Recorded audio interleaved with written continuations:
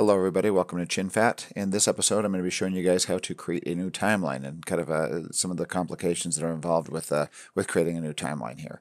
First of all, one thing I want to state is that if you are creating a new timeline, one thing you can simply do is obviously just grab a clip and it says drag media here to create sequence. We're going to go a little bit beyond that because you've got to kind of understand what's happening here, especially if you're mixing different formats and frame rates of footage. I've got 3 different folders here. I'm going to go under assembly mode so we can see a little bit more area here. So it shares the source window with the program window here. So I'm going to double click on one of these folders here and it will open it up in a separate tab. And let's put this into icon mode.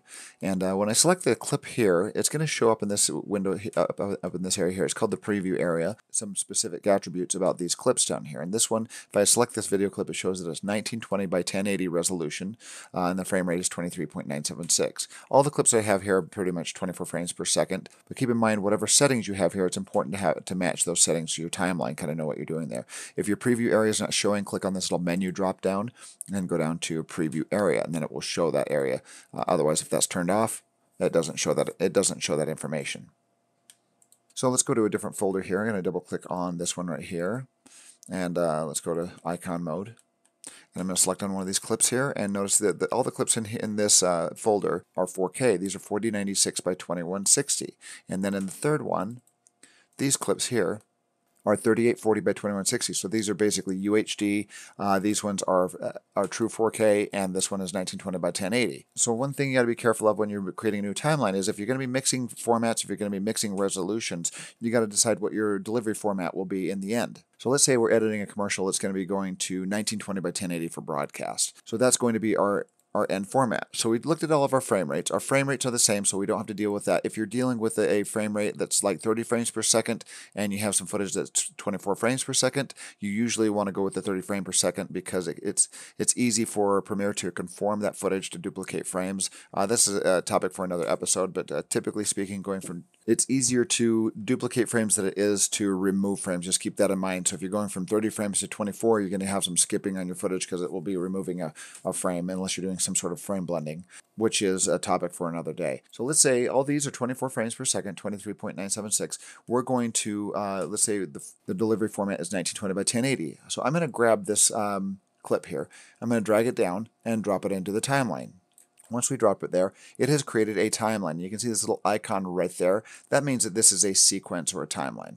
What I like to do is it's in my Moab folder right now. I'm going to go to my Awesome Stuff project.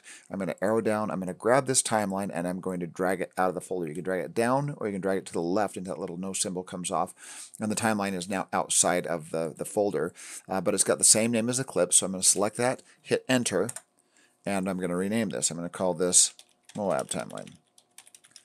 Click away from that. Now it's named. I don't need this clip in there anymore because I've now created that sequence. So I'm going to select this and delete it, and now I've got a sequence to work out of. Now, one thing that you got to be careful of is if we're going to be mixing 4K footage and UHD footage in this timeline, you want it to downscale it so you're seeing your entire image. Since these are larger, you've got to go under Edit, Preferences, and Media. And under Media, you have this option right here. Right now, I had this on default media scaling. I've got a separate episode on this earlier in this playlist, so if you want to look at that, go back and look at it. But I had scale to frame size selected on the media that I'm importing. So whenever I import footage, it's going to check mark it with this scale to frame size. If I don't have that selected, let's show you what happens. I'm going to grab some footage. These ones I do, and I can tell this is selected, or this has that check marked on it because I go up to Clip, go to Video Options, and I can see that it's got that attribute check mark. So what that means is if I drop this in a smaller resolution timeline, it's going to scale down. First of all, there's no clip in it, so it's asking me, do you want to change the settings to this timeline or keep existing settings? I'm going to say keep existing settings, and notice it scales this 4K footage down, and this is actually a wider aspect ratio, so it actually letterboxes it because it's squeezing that. If I double click on this, you can see the wireframe around the video. It squeezed it to fit into a different aspect ratio. But it did scale this down to fit into my timeline. If that is not check marked, let's just show you what happens. I'm going to select this, go up to Clip, go to Video Options, and uncheck Scale to Frame Size for that one video clip. I drag that and drop it into the timeline, keep existing settings, and look what it's done. It's zoomed up on it. It's basically cropping it out just so it has 1920 by 1080 pixels in here rather than the 4K, rather than the 4000 pixels rather than the 4096 by 2160 pixels. So it scaled it up to was basically zoomed up and just using that amount of pixels. So if you're zooming up on your image like that, what you've got to do is you can select all the clips that if you didn't have that selected when you in the preferences when you imported it, you can select the footage. If, like all these here need to be changed, I can go up to clip, go to video options, and check mark this. Most of these are check marked, so I'm going to uncheck them and then recheck them so that it selects all of them. Now they all have that attribute added. Yep, that one has been added. So now when I drop those in, they're going to scale to meet this requirement. Now let's say we want to work in a different timeline. Let's say we've got two different timelines in this project. We got one for the Moab, which is 1920 by 1080, one for this Dash commercial, and we want to create a new timeline just for this rather than share a timeline. So now that that thing is gone, it says drag to create sequence. Another way you can create a sequence is you can grab the clip that you want and you drag down to this little dog-ear document thingy right here. This is the new item icon, and you let go. And that just generated a new timeline. Here's my Moab timeline, and here's the new timeline. And now this timeline is based off the settings of the clip that I dragged into it. So I'm going to grab that one, drag it out, and I'm going to call this one Dash Commercial Timeline. And I've got these two timelines. I can delete that clip out of here. And once again, if you have no clips in here and you try to drag a clip that has different attributes in it, this is what it does. It asks you, do you want to change the sequence or do you want to keep the existing settings? If I change the sequence, it'll change it to meet the size and resolution and frame rate of this clip here and not the previous one. So if you do keep existing setting, now it actually blows my video up. That actually blows that video up because this footage is actually 1920 by 1080, so it blew this up to fit the resolution of this timeline. This is a different aspect ratio. This is 16 by 9, and this other one was 1.85 to 1 aspect ratio. So this pillar boxes your image to fit it into the image because it's a different aspect ratio. So it just zooms it up until it fits the constraints of this, and then leaves it pillar boxed on the end.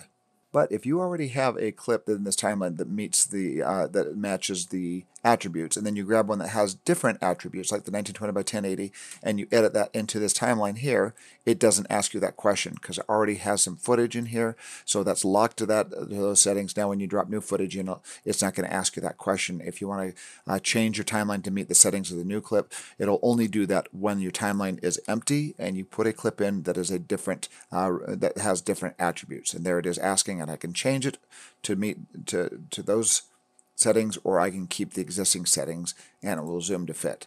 So let's create a third timeline based on the third settings here of our UHD file here. I'm going to drag that down once again, hover over this, let go, it names it. I'm going to select the clip out of it. I don't need that in there anymore. Delete it. This has been named now, and I'm going to drag this out, drop it, and rename it.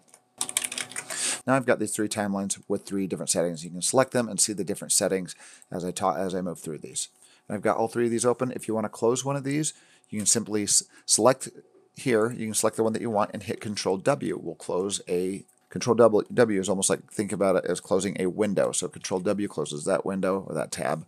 And now if you want to bring those back, you can simply move over here and double click on them and open them up again. Because sometimes people will unintentionally close their timeline. If you hit on the X and close all these and they're all gone and now you're wondering where your timeline is, you can just move back to your project window, double click on them, and they open back up.